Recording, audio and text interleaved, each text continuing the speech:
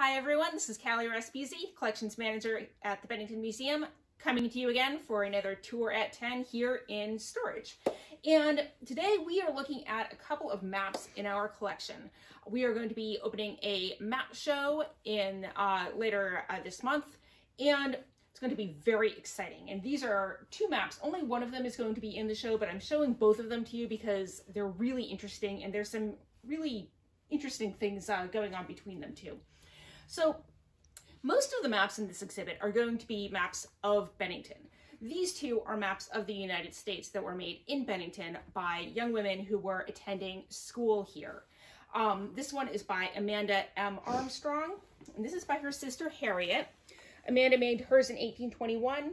Harriet was a year younger, and they were probably going to school either at the Union Academy in downtown Bennington on Union Street, or possibly in a small school operated out of somebody's house.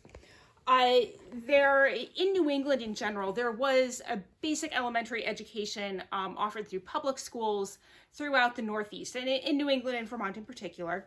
But something like this was made at a institution of higher learning. So her parents were not just sending her down to the local schoolhouse down the road, the one-room schoolhouse. They were sending her to a private school where they were, paying tuition fees. So this is not something that everyone had access to. This is this sort of thing that women of means were able to make. And young men were often also sent to academies, and they might be taught things like surveying or practical map making, draftsman skills.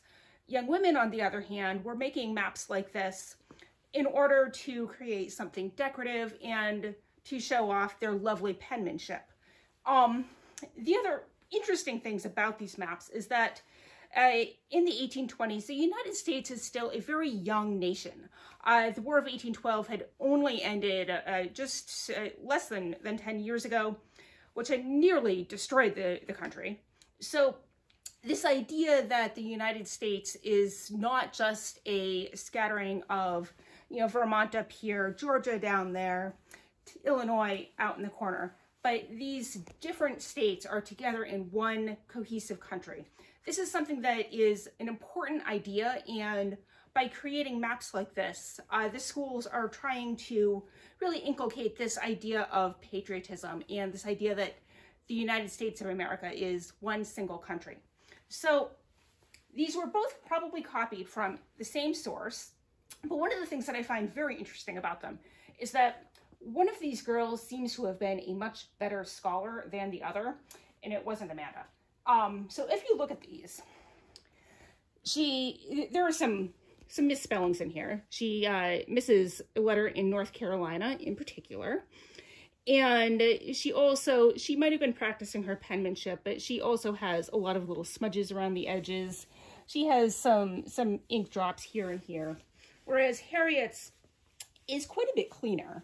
Harriet doesn't seem to have any weird typos in here, and she also has added a lot of little details. She has names for the rivers. She has Martha's Vineyard in Nantucket.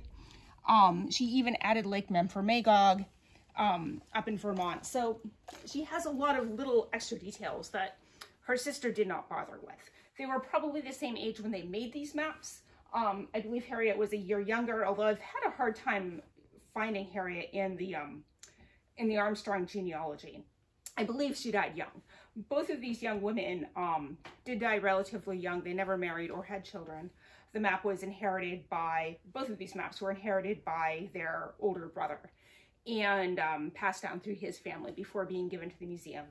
So they're a really interesting example of something that young women in Bennington were making, and how it's an example of how maps were used as tools to teach people and to promote American values in a young country here in Bennington. So hopefully you can come and see the show when it opens. There's going to be a lot of great stuff, and I think you're going to like it.